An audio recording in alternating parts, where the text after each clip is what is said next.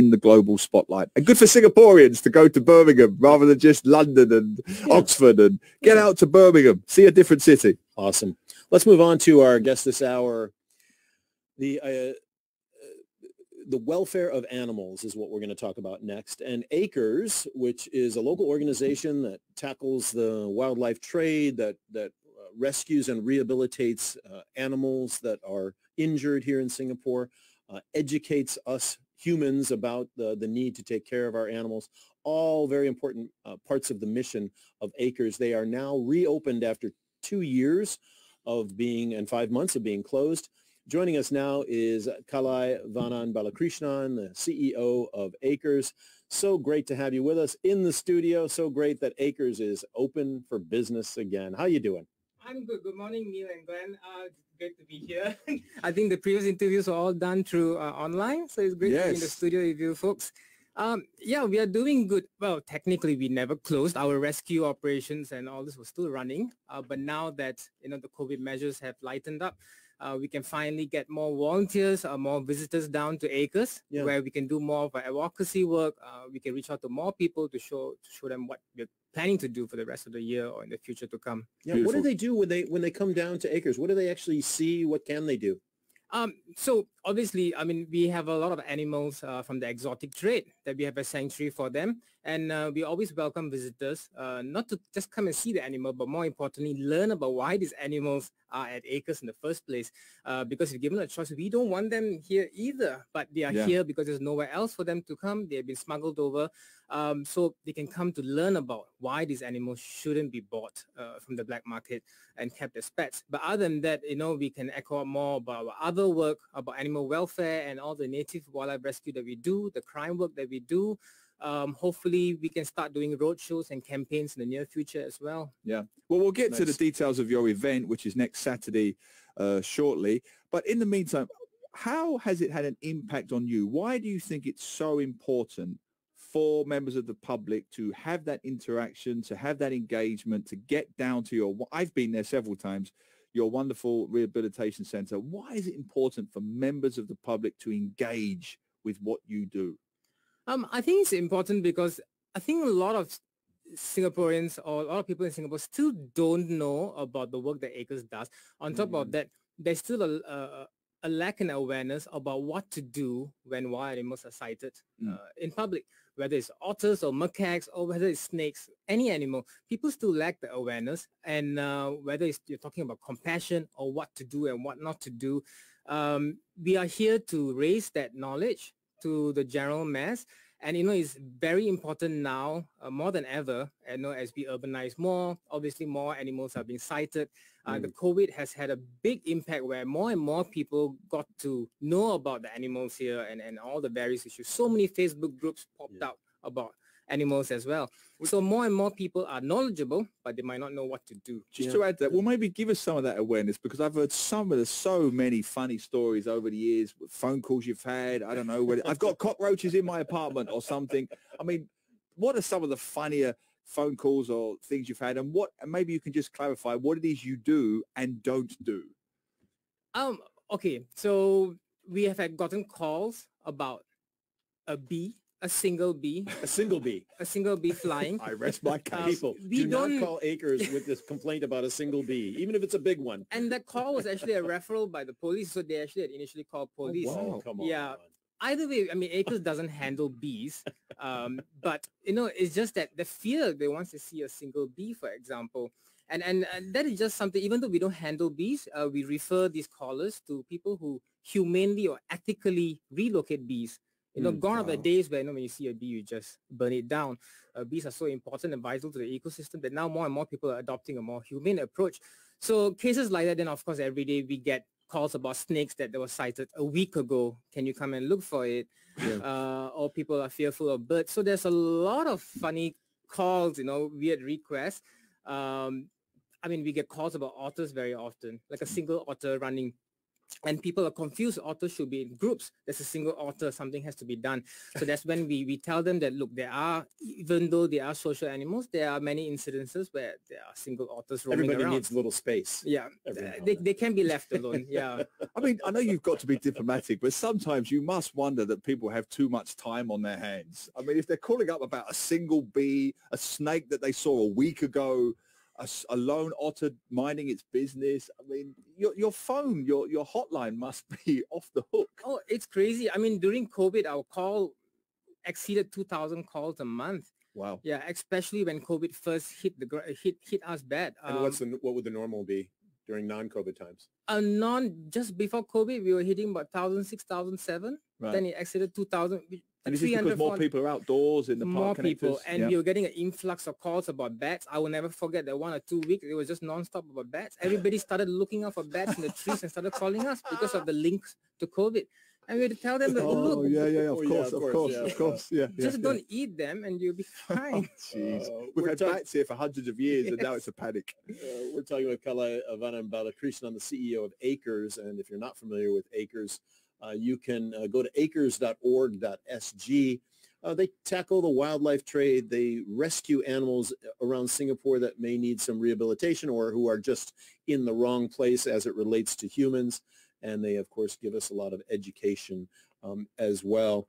And when you think back to the pandemic, Kalai, you know, we noticed something in our house, which was all of the wildlife came back. Especially when we were in the circuit breaker, right? In the lockdown, fewer cars, fewer people outside. Butterflies came back. Yeah. We live near the Istana. We had monkeys in the mango trees near us that we never ever have because they were, you know, freely moving backward and forward. We refer to it as the return of the Meadowlands. Exactly. At East Coast Park, for example, and all of the other parks, right? They were not trimmed. They were not cut. And it looked great. So the grass grew, and the wildlife came back. And you know, when you think back to those and with a little bit of a change in mindset, Singapore could repopulate itself with animals again in a positive way, right? That would help our ecosystem, that would help our environment.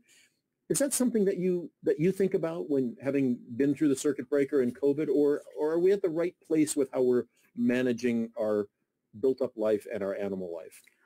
I think you're absolutely right. During the circuit breaker, I remember how the plants grew. Suddenly butterflies came back because of all the weed plants that grew and stuff like that. Yeah. And that's all great. But at the same time, yes, I think we are in a great position to repopulate with certain species. But at the same time, I do not think the public is ready yet.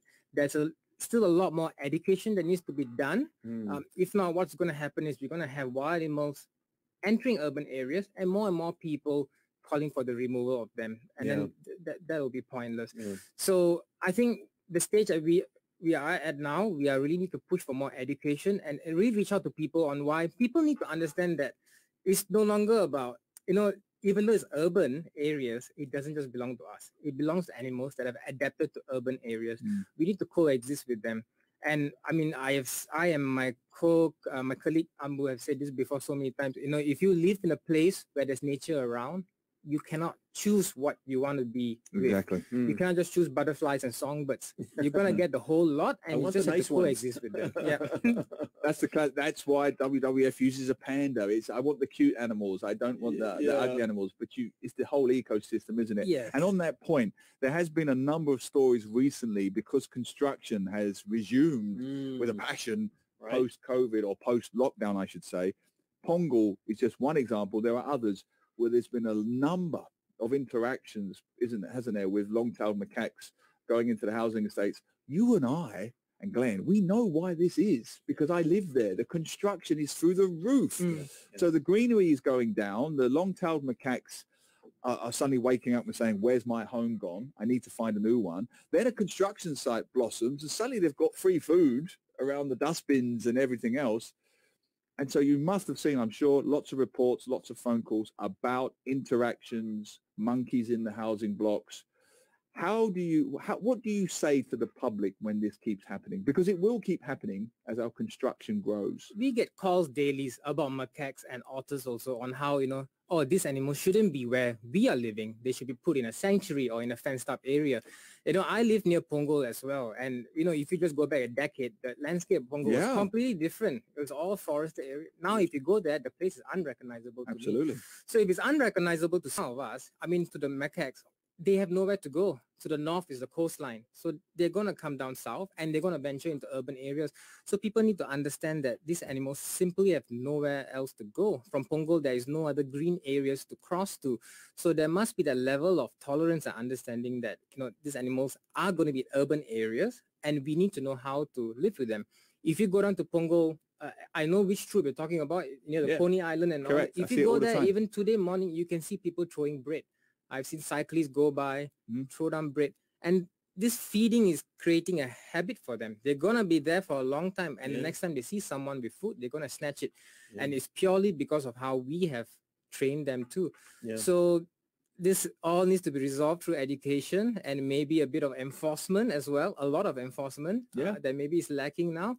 So with that, then maybe we can get somewhere. But isn't, it's depressing to me because, Neil, you've been here over 20 years. I've been here 19 years. This has been discussed for many, many years, how to treat animals, how to stay away from the animals, how to not carry your bags full of food around the wild boars. This is nothing new, like when are we as a society going to wake up and get it finally? The education seems to be there.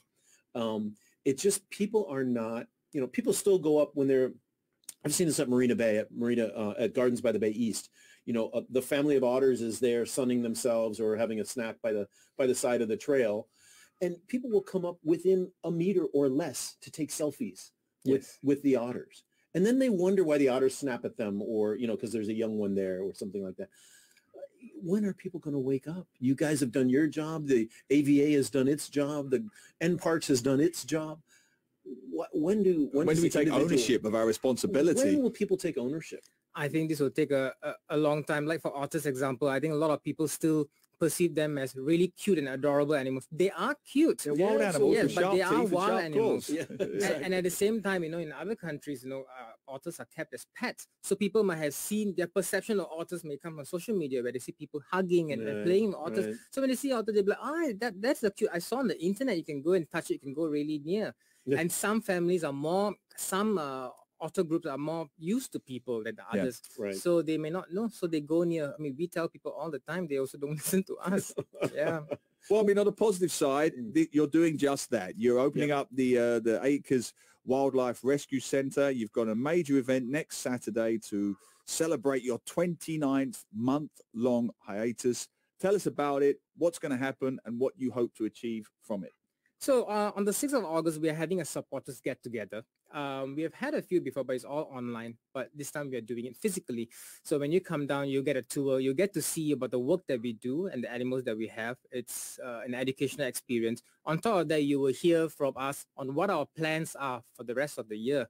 And of course, this event is in hope to build up to our next big event, which is happening on 8th of October, which is our gala dinner. That is usually our annual fundraiser. It's something we haven't been able to do for the past 2 years. So we're finally doing it this year for our 21st year of operating. So we are quite excited. Can anyone sign up and go to that? So for the ticket? To the gala dinner? Yeah, I've been before. For the gala dinner, yes, you have to buy a ticket. All proceeds go to our operations as well. And Yeah.